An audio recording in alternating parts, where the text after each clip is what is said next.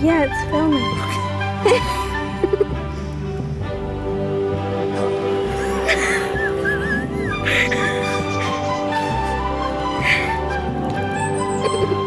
Can you cut this out? Okay.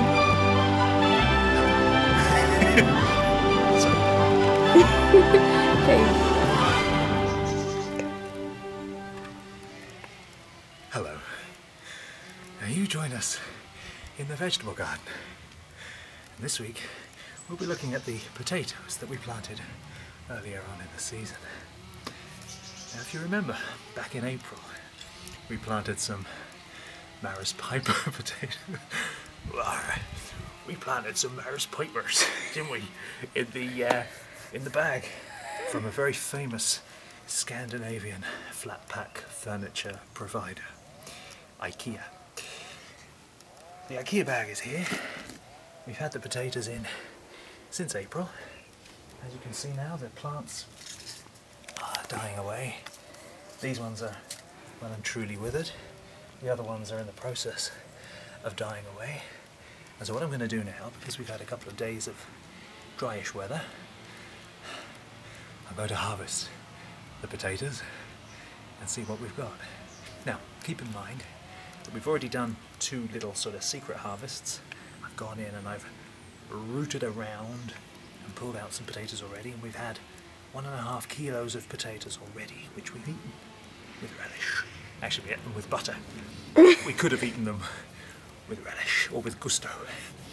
So today we're going to dig up the remainder and see what else we got in our bumper crop of Ikea bag potatoes.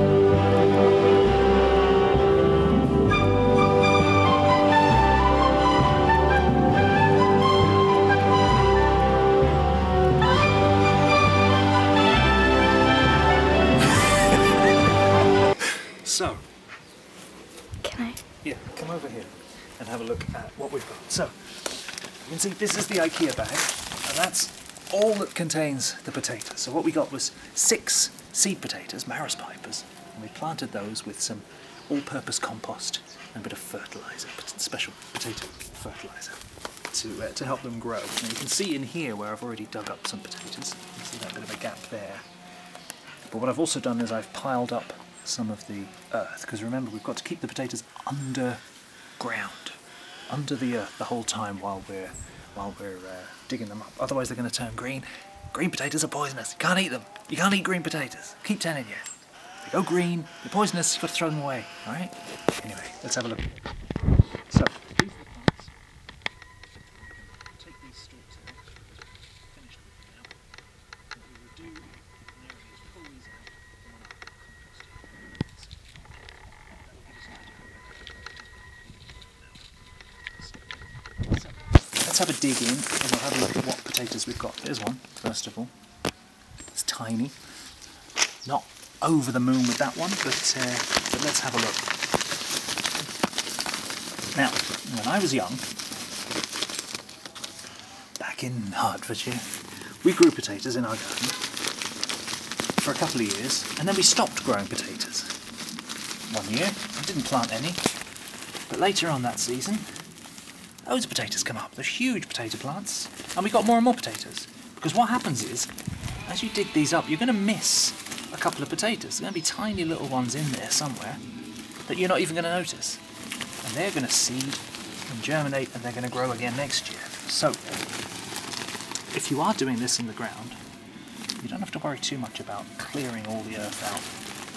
So, I'm just checking again in the area that we did the original potatoes.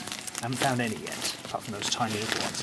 But now I'm going to start burrowing in underneath the plants themselves, and we'll see what we've got. Oh, see one? Again, very small, not too happy with that one. Still, it tastes fine. Go in a bit more. That's more like it. There's a potato. I'll put that down there. There's more potatoes. Put those down there. So what I'm going to do at the end of this, I'm going to weigh them, see how many potatoes we've got. Now, think about the investment of this. The bags in Ikea cost, I don't know how much they cost. Euro what? 79 cents, I'm being told by my beautiful assistant. 79 cents for an Ikea bag. Compost, you can buy a bag of compost at the moment in Lidl for £1.49. Huge sack of compost. 1-2 of those maybe max for this amount. And then the seed potatoes that I got them in deals, which cost me €1.50. So my total outlay, let me see, was 1, 2, 3, 4, 5, a couple of quid, and I ended up with all this. As I say, we've already had 2 meals of potatoes, 1.5 kilos of potatoes, for a very small investment. And now we're going to see what else we've got from really doing nothing.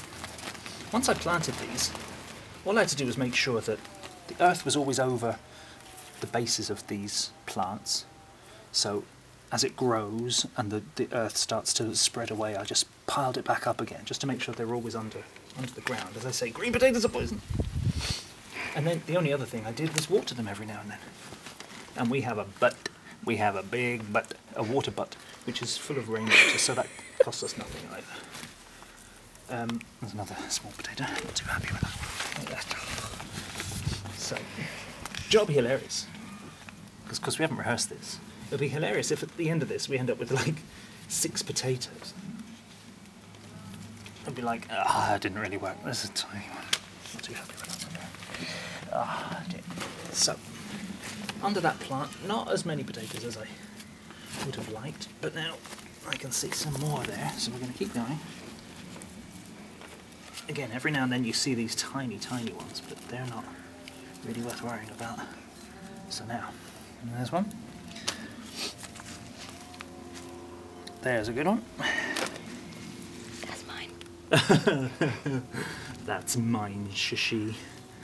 Well, we'll see. That's my one. Those 2. A few more. Now then, digging down in here, there's another one.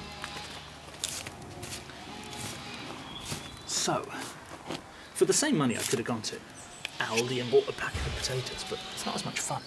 And they don't taste as fresh. I don't know if it's all psychological, but when you dig a potato out of the ground and then cook it and eat it, there's something unbelievably fresh tasting about it. It's probably all in my head, but it's still a lovely little project to do. It's so simple. And every morning I'd get up and I'd look out the back door into the garden and just have a look over at my potatoes and see how they're doing. Almost like pets, you know?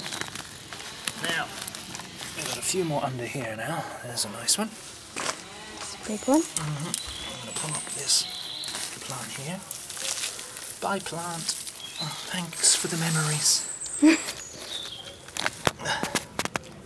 Another one.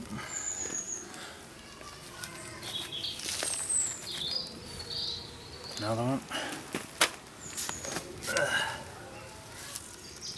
A few more.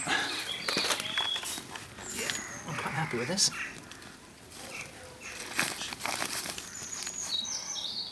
Another one.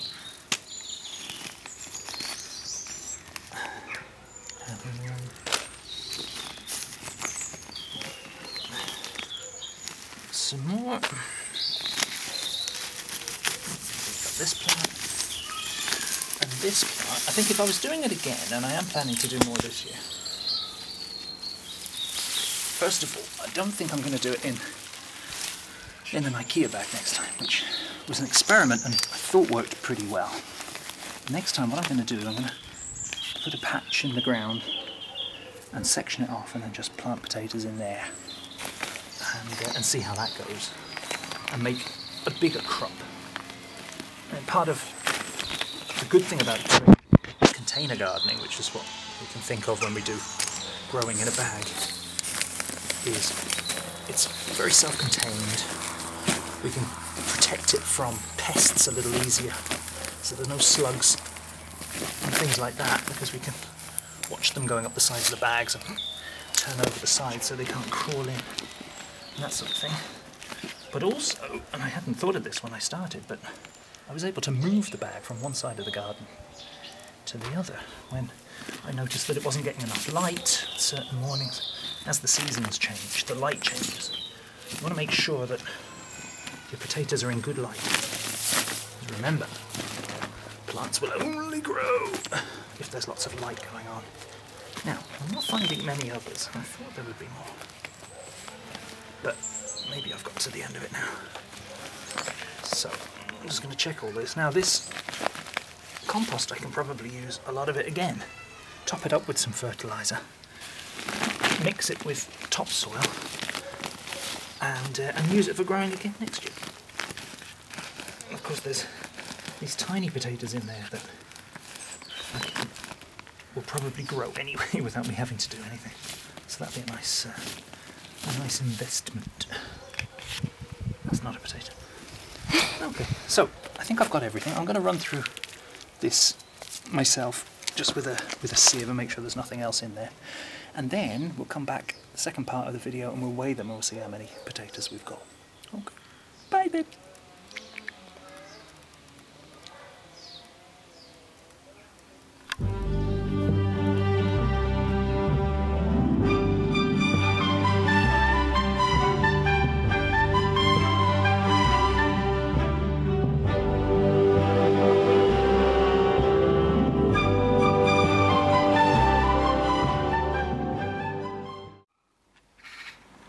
Hello. So we're back. We're back in the vegetable garden. And yeah, we've dug up the potatoes and now we're going to weigh them and see how much we got. So, as I said before, we got 1.5 kilos already. We got 800 grams and then we got 700 grams the second time. I stuck my fist in and stole some. So now we're going to see how many we get today. So let's have a look.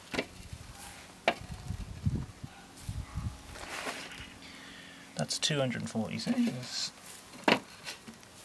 Oh. 524.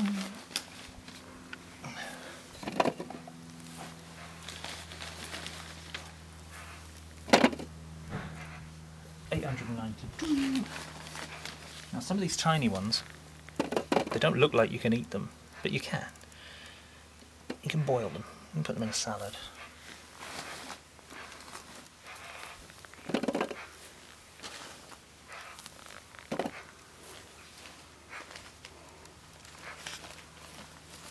They won't kill you. So, we've got a little over 1.5 kilos there as well. So in total, we've got 3 kilos of potatoes, which I'm quite happy with. Yeah, I think that's good. So, this evening, we're going to have potatoes with some chicken pie potato. So, looking forward to that. And that's it. Oh, one more thing I'll tell you. Some of them, you can see that there's these cracks on the skin. Okay? Cracks on the skin, a little bit dappled there, and that, as far as I can tell, is because I don't know why actually, but one thing I read was that it might be because they were dry for a while and then watered and then they were dry again, and so the surface just got a bit cracked. When you peel them, you can get rid of those cracks and it doesn't affect the flavour at all. So, but it's probably advisable to keep them watered, never overwater, never saturate the potatoes as they grow, but make sure that they're always in a moist bit of soil. Okay, so 1.5 kilos, happy with that. Yeah, bye bye. Now next week, oh no.